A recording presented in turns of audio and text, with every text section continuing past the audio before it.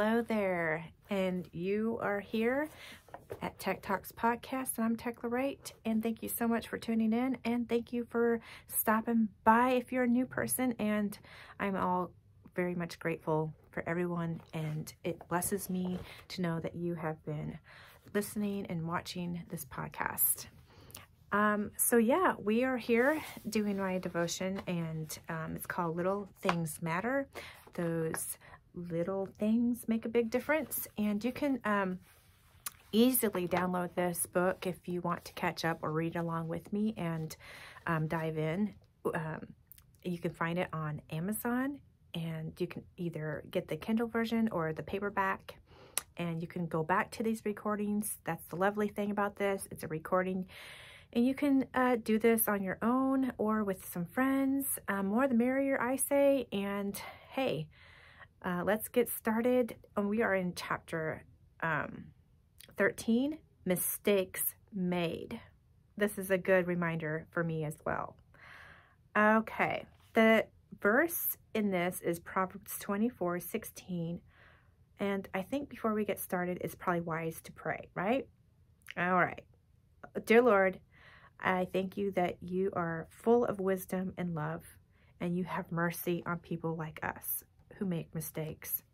Lord, thank you that your love and your blood and how it covers a multitude of sin, and you claim us back through Jesus. Thank you, Father, for that. And I pray we all receive from you today. In Jesus' name, amen. Okay, so like I said, Proverbs 24:16, for the righteous fall 7 times and rises again, but the wicked stumble in times of calamity. Okay, so what do you think of when you hear the word mistakes, right? Error, fault, slip, misunderstanding, miscalculation, misinterpret, all that stuff, right? That's what I think of. I'm one of those people who, I think I sometimes strive too much for perfection because I don't want to be, judged. I don't want to be pointed out. I don't want to be an embarrassment, if you will. I think a lot of us Christians try to be the spiffy Christian because we want to make right. We want to do good. We want to glorify God. But I think sometimes we forget to really sometimes it's good to allow mistakes to happen for room to grow and to have room for learning. Because to be honest, I think for me, the best way I learn is when I get a little dirty. And I'm not saying to have room to sin. I'm saying, when it comes to learning about some things, give yourself a little leadway to maybe, hey, if I drop the ball, hey, it's okay. I can always pick it back up. I think that's basically what I'm trying to say is when you trip and fall, don't be too embarrassed because that's going to happen. But the good news is there's a solution, and that is to pick yourself up, dust yourself off, and go back to God. And that's what I'm trying to say here. Mainly. Okay, but I want to hone in on something. I'm going to try to do some reading here for you guys because I feel like the best way to get it out is to read to you what I've already kind of written out. Okay, so let me just read. Let me try to bring some clarity about what I mean by religion and legalism. Religion is more of a man-made mandate of traditions, rules, and the should-dos and should-don'ts. Should-don'ts. Sounds weird when I read it out loud. Okay. A lot of Christians or religious people claim that if you keep up with the discipline of going to church and you don't make any mistakes and you never sin, then God will be well pleased with you, and this makes you righteous. I think we can all agree that that's kind of like not true. Okay, bear with me. So I go on to say that I believe this is somewhat correct, but when you rely so much on your own efforts and focus more on the practices that the church claims are good to keep you in a disciplined state of mind, then it is possible that you could become too legalistic and miss out on the heart that is behind what religion was intended to do. People put religion in place to help those who don't know how to be righteous and to live a holy life. However, the downfall to this mindset put a damper on looking to God and relying on Him. Instead, the person relies on their own efforts and rule playing. I used to think that there was no room for mistakes and you must strive for perfection. I used to think that you had to make it right and do right in order to be in good favor with the Lord. Oh, how I am slowly learning that it is just the opposite. God isn't in the business of, hey, yes, mistakes all the time. No, He allows permission for mistakes to happen. He makes space and time for this allowance. What do I mean? So I go on to explain to you a cute little story about me and my 6-year-old daughter at the time. And she was studying her sight words for school. She was in kindergarten at the time. And she was getting like really frustrated because she kept messing up. She kept making mistakes. She kept getting hard on herself. She was putting herself down even. She was thinking that she was stupid because she just couldn't get it right. So then something happened through that. And I told her that it is okay to make mistakes and that she is learning how to do this and that she needs to give herself permission to struggle sometimes. And then that is when I heard the Lord say to me, Tekla, you need to apply this very idea to yourself and help others see that I'm okay with them making mistakes. No, I don't want people to walk all over me and take advantage of who I am, but I do want people to understand that I love them through their misunderstandings, their mistakes, their error, their failures, and that I am more than willing to teach them through it all. I can make all things new. I am capable to mend, restore, correct, and I discipline those I love and who are called according to my Father's purpose. So I believe one of the struggles to part of the questions of, are mistakes allowed? My answer would be unforgiving ourselves. However, if we don't love ourselves, it's hard to forgive ourselves. We need to overcome the lie. If I can't, who can? And I wonder, does this include God? I think that for so long, we grew up with that mindset, if we do good, then we will be loved or accepted. If I clean up my room or get an A on my test, or if I score one for the team, or if I perform well, then my parents will be happy, and so will everyone else. If I please everyone and make no mistakes, then I'm more likely to receiving one's affection. Have you ever thought of that? Have those thoughts or something similar entered in your mind when it comes to mistakes? I noticed my daughter was slipping into the negative mindset of performance driven for your affection. I do praise her and give her affection when she does well. But what do I do when she behaves badly?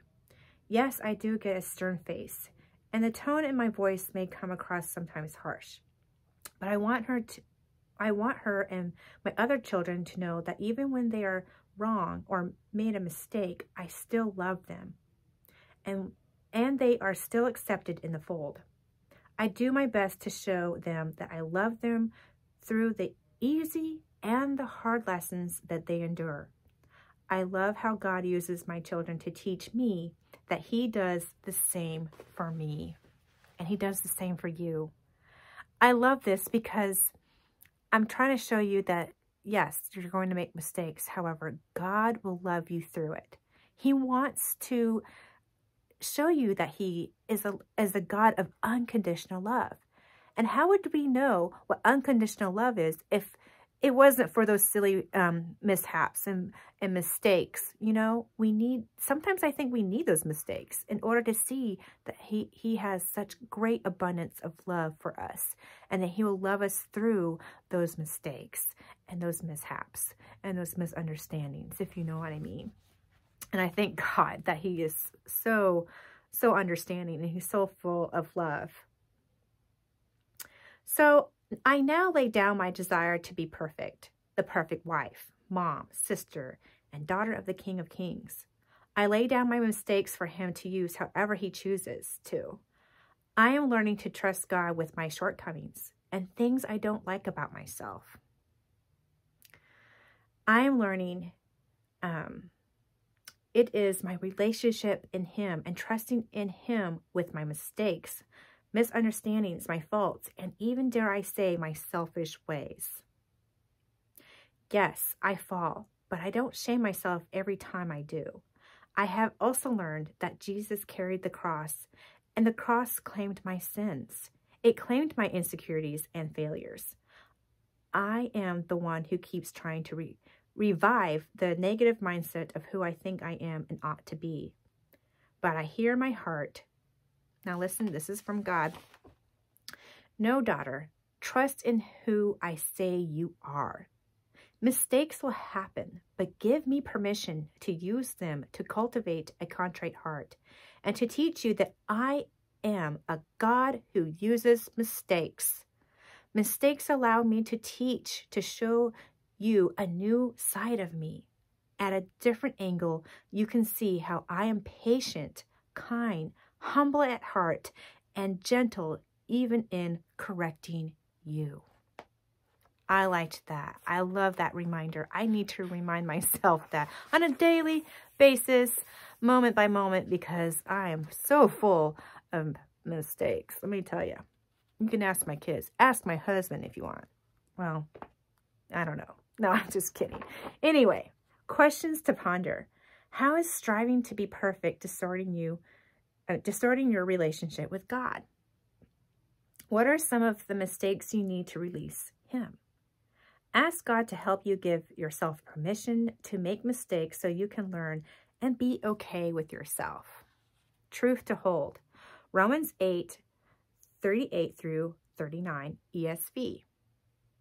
For I am sure that neither death nor life, nor angels, nor rulers, nor things present or things to come, nor powers or height or depth, nor anything else in all creation will be able to separate us from the love of God in Christ Jesus our Lord. Read this verse out loud as a declaration. Highlight, nor anything else in all creation will be able to separate us from the love of God in Christ Jesus our Lord. Prayer suggestion. Spend some time with God with an open mind to ask him if you have a negative mindset that needs to be surrendered to him. If you have a negative mindset of how you view yourself every time you make a mistake, say something like this. God, I don't know if this was a mistake, but I trust that you will use whatever I said and did for my benefit and for the other person. Jesus, I trust in you.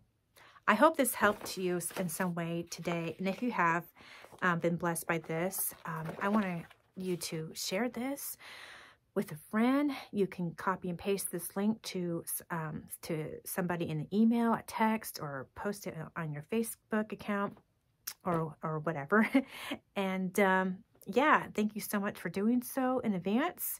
And I just want to invite you to something that I'm working on in the near future.